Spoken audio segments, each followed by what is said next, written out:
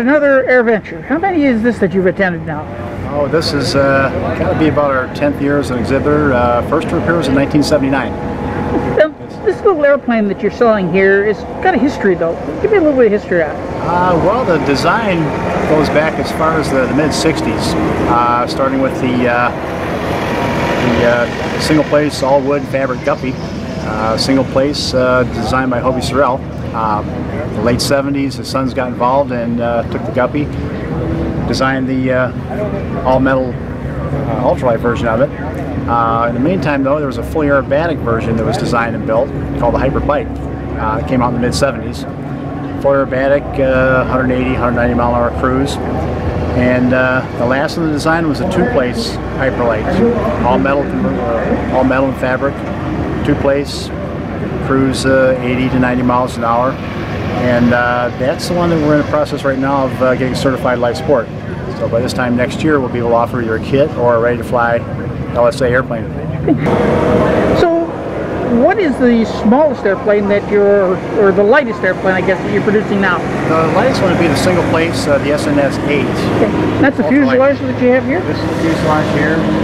Chrome alloy steel cage up front, aluminum aft section. It's fully Part 103 compliant.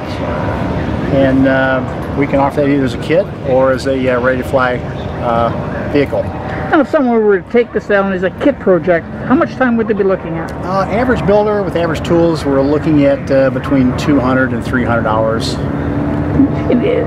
Is there any special things that you're going to need to do it, or can just about anybody take the project on? Just ordinary hand tools. We do all the welding, all the machining, so basically all you're doing is assembling and finishing it, fabric cover or paint if you like. Now, what about the wing? What type of construction is used in it? The wing's all metal, and when it arrives in the kit, it's pre-assembled. Just enough assembly to hold its form. The builder does the finish assembly, finish riveting, covering, and that. So we were just discussing your little single place, but this does not look like a single place here.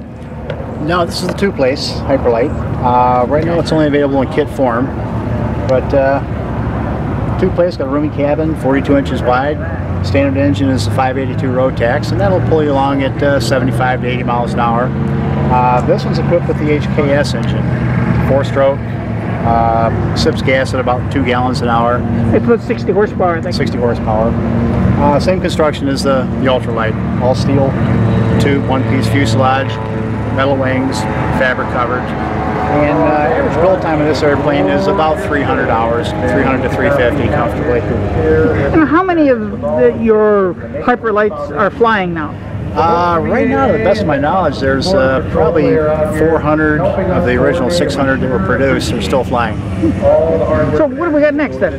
Well, next is the fire-breathing big brother to the Hiperlight, the SNS-7 Hiperbipe. Let's go have a look at it.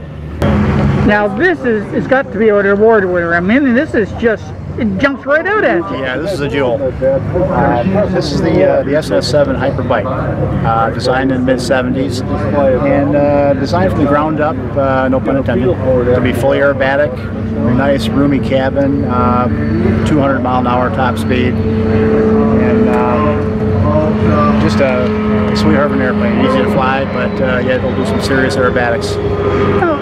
This airplane here looks like it was just finished, though. Has this been around for a while? It's been around for quite a while, yeah. This is a 30-year-old airplane. This is actually 30 years old? This airplane is 30 years old. But I'd like to see the guy that built it, because I'm telling you, he's got to really baby it. Well, let's see if I can drag him over here. So Ron, who's this gentleman you got beside you? This is Rory Olson, and he's the owner of this particular aircraft. And I'm told that you built this airplane? Well, we purchased it in '86 and we've rebuilt it since then. We have new wings put on in 2007, but prior to that in 1994 we recovered the old airplane. I mean, it looks like it just came out of a showroom. Thanks. A lot of time into it last 2 months, get ready for Oshkosh. Now, what are you powering this one with? Excuse me? What engine are you using on this? This is the 200 Lycoming. And what kind of performance do you get out of it? Well, cruise, we normally cruise around maybe 135 to 145 indicated. True is probably closer to 150, depending upon how high you go, right? And stall speed on it? Stall speed is right about 60.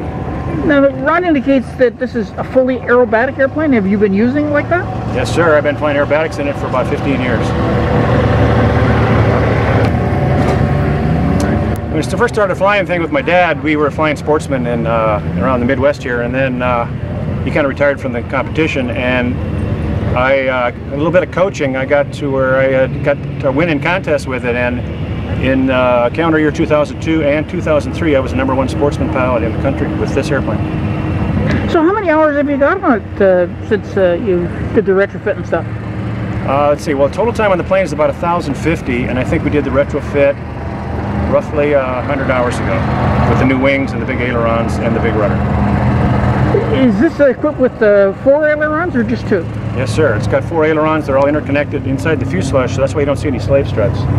These ailerons are custom designed by Mark Sorrell for more roll rate, and they work really well.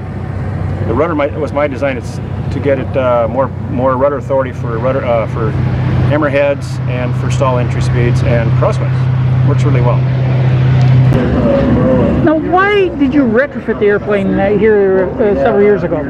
Well, in 2004, Mark Sorrell, with a partner in Arizona, developed a wing advisory. At that point in time, all of the wings on the Air Hiperbipes have been out in the system for quite a number of years, and the plane that launched the wing advisory was the wings were getting quite dry inside, and the adhesives were starting to come loose. So we inspected our wings in 2004, late 2004, and found that our ribs were starting to come loose. So we had to rebuild our wings.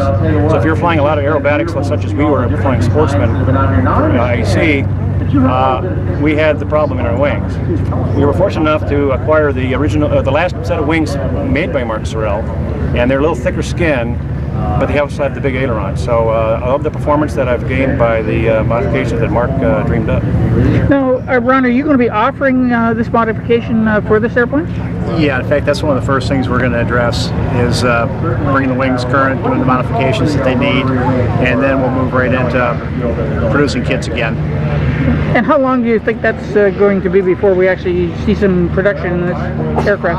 It's hard to say right now. We just moved the balance of the tooling a couple of weeks ago, but I would say within a year we hope to have new kits available.